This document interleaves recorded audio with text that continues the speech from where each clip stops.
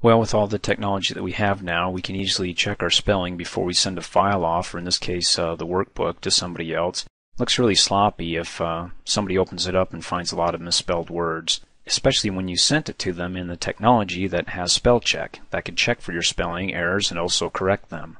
It's really simple. You can do it one of two ways. You can either come up here on the Review tab, click on it, and go to the proofing group. There it is, spelling. You can see when I hover over it, it's got the F7 key, that's the shortcut key. Go ahead and click on it to begin, and it began in the cell that I had selected, so it's starting from there, going down at the bottom, and it's saying, okay, well, do you want me to go back up to the top and continue finishing checking the entire worksheet? We can go ahead and click on yes. And it doesn't like Dreamforce here. It thinks that as far as the suggestions go, it's got one. It should be split, not together. Now, I can either ignore it just this once, and if I had more spellings of Dreamforce throughout the entire worksheet, I can go ahead and say, well, ignore all of them this once, or if it's a spelling that I really want to be part of my dictionary, go ahead and click Add. It adds it to the dictionary, no longer considers it a misspelling. And then the next one, let me click and drag the header bar down, is Ebuary. And it says, I got a few suggestions, February, Briary, and then Februaries.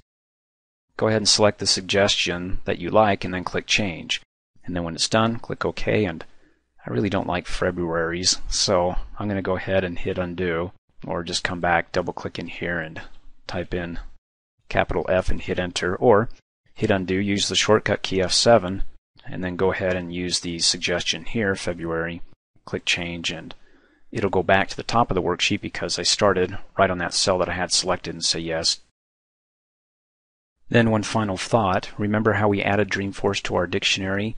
Let's say that I accidentally did that and I want to undo it so it always shows up as a misspelled word if the two words dream and force are put together. Simply come up here, click on the File tab, go down to the Options, click on that.